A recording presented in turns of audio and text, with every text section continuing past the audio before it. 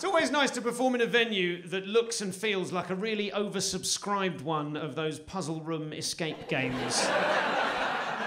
Have you done those? There's a couple here, I know. They're so much fun. If you've never done one, what happens is you and 5 friends get locked in a room by a stranger, stay with me, and you have to solve a bunch of puzzles, and if you solve them all within the hour, they let you out. Spoiler alert, they let you out anyway.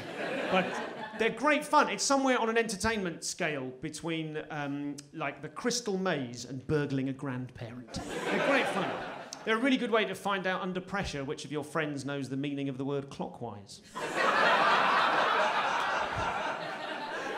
Don't do one with a child is my advice. I did one at the Edinburgh Festival last year. There were 6 of us there. 1 person dropped out. One of our team brought their 12-year-old son along last minute. And someone just drew breath. Oh.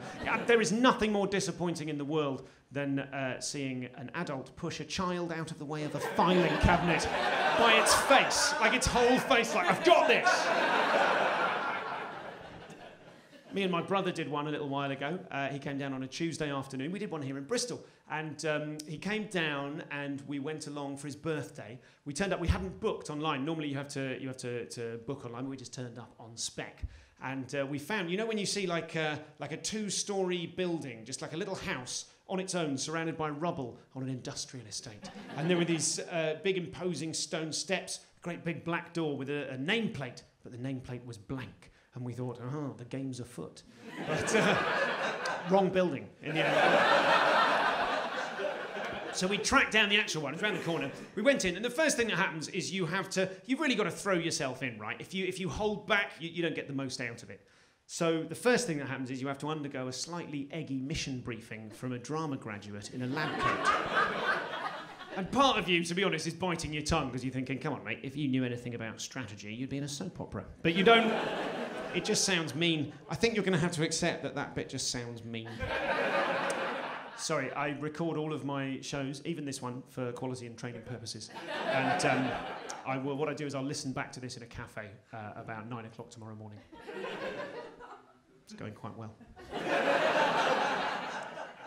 Believe in yourself. So we went in, we did the briefing, and we had a good time. It was all right. It wasn't my favourite one. It was kind of spy-themed, a bit of an over-reliance on number puzzles. They say mankind is only 3 meals away from barbarism, but we're apparently only 1 padlock combination from punching your brother in the neck. Who knew? We finished up. It's great fun. We finished up, and then we thanked the guy, took a picture with him. It was fantastic. And then we left, and we got a couple of blocks away before I suddenly realised I hadn't paid. Right? And it was 50 quid, which normally you'd share between 6 people, but it was just the 2 of us, and it was his birthday, so I was going to pay all of it, and it hadn't been brilliant. And we had escaped. So, but we did the right thing, of course we did. We went back, well, we put the money in a safe and then tipped it in the canal. See how they like it. So that's by way of a little introductory anecdote about how sometimes it can be quite fun to deliberately trap yourself in a particular situation. The rest of the show is about my excellent new wife and baby.